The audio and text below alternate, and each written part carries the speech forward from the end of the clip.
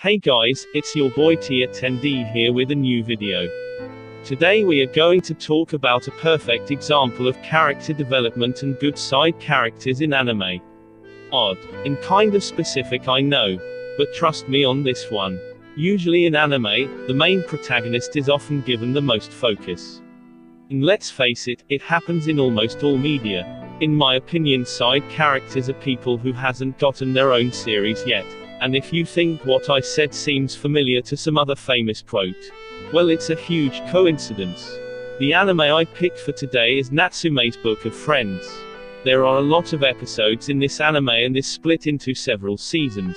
Therefore I chose to pick one episode in particular to talk to you about. Now I have to tell you about the anime and what it's about. For as long as he can remember, Takashi Natsume has had the ability to see spirits, inheriting the power from his grandmother Reiko Natsume. This ability resulted in his having a lonely childhood because children his age considered him a bit odd. He had also been passed from one relative to another. Upon her death, Reiko bequeathed to her grandson her Book of Friends, a book containing the names of spirits she had bullied into servitude. The Book of Friends is considered a highly prized item in the spirit world, and spirits, both good and malicious, haunt Takashi constantly because of it. Whereas Reiko formed the contracts, however, Takashi spends his time dissolving the contracts and releasing the various spirits that come to him for help. Malicious spirits, on the other hand, try to kill him to obtain possession of the book. Which is where Madara, called Nanko-sensei by Natsume, comes in. Madara serves as Natsume's bodyguard and spiritual advisor of sorts, even though ostensibly he is motivated by his own desire to possess the Book of Friends. He later begins to become more attached to Takashi. That's basically the Cliff Notes version of it. Or what I can swipe from the wiki.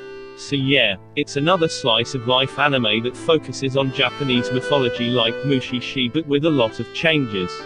For one, the plot is made incredibly family friendly. That is, there are almost no sad endings. But in a way it can be overlooked since it can be considered as Natsume's journey of recovery. Natsume has a sad backstory. He was treated as an outsider because he was different. And in that way, it is similar to Naruto, as in both had a terrible childhood. But Natsume is way better at being relatable in my opinion. Let's now talk about Natsume's current parents and the episode that I currently want to talk to you about. The episode is called Toko and Shigeru. The episode itself can be considered as filler.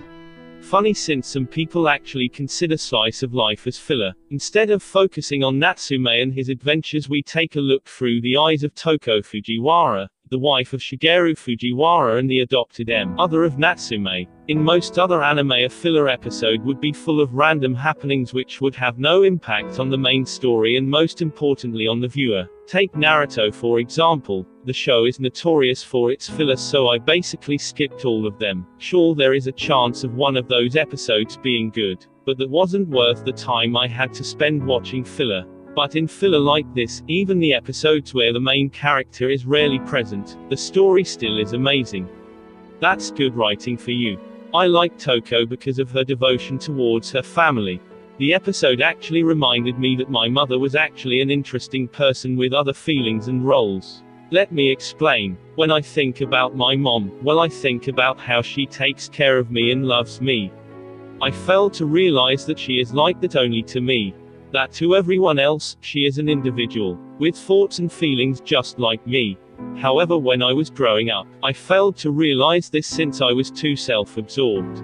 Instead of watching Natsume and relating to him, I actually felt what my mother felt, or at least what she feels when she is by herself.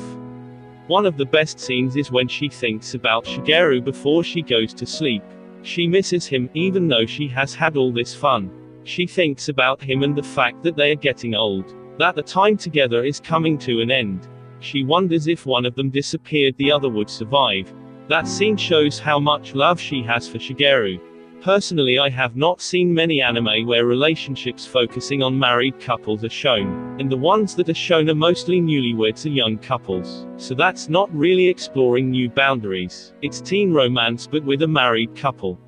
That one moment of vulnerability from Toko is what made this episode my absolute favorite. At least from this anime, at least so far. Instead of making it a dumb beach episode of them goofing off which results in nothing happening apart from playing a bunch of overused tropes, they actually made the filler enjoyable. And heck, you can actually argue that the filler is better than most of the main episodes. Which is my personal opinion, by the way. I don't mind if you don't think so, it's cool. Her vulnerability made her believable. Sure, there are sweet characters and there are sweet mothers, but to see a mother be optimistic all the time can break the immersion to me. Everyone, even the people who smile all the gosh darn time, have some sort of sadness in them. That sadness is what makes them human. When we see someone sad, one instinctively feels the need to help them. Well, most of the people nowadays anyways. They underwent the same sadness themselves and as a result would wish to help the fellow person. Heck, at least that's what I feel when I see someone in need. Back to what I was saying. The show is good. The characters, the premise and the music all together make the anime memorable and a really pleasant experience. It is quite interesting to note that Natsume's introvertish personality was modeled after the writer's own inability to express themselves about the feelings to others. As an introvert myself, I understand the plight. The closest anime that I can compare this to is Mushishi, but the similarities are few and far between. Both deal with mythical subjects, yes, but both focus on different aspects as a whole. Mushishi focuses on telling the story of both the Mushi and the people who are afflicted. It tells the story of the main protagonist, yes. However, the main focus of the story is on the people he meets. We only know what the main character knows. But in the case of Natsume's Book of Friends, it deals with Natsume. Yes, we do meet different kinds of yokai and we do meet them in later episodes. But the main focus is always on Natsume. Hence the name of the anime, Natsume's Book of Friends. The different yokai he meets on his journey are symbolic of things he faces or has faced in his life, or in certain cases the yokai are symbolic to the other characters. Like in this episode, the crows representing the Fujiwara's relationship. It is a beautiful allegory which is a result of really good storytelling.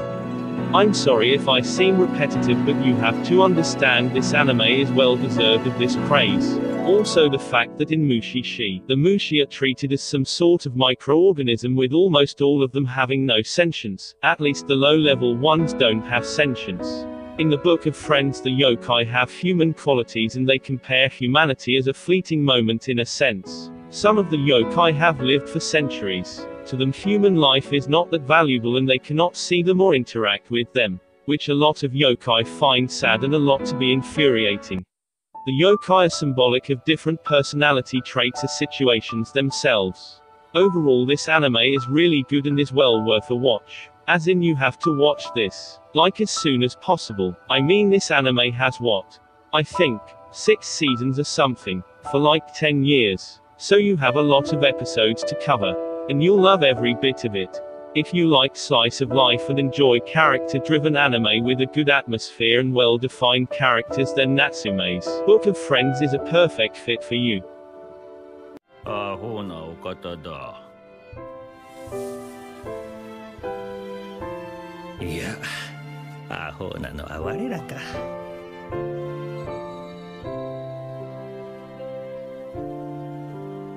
いつか散ると分かっていても、証拠りもなく見入ってしまうのだから。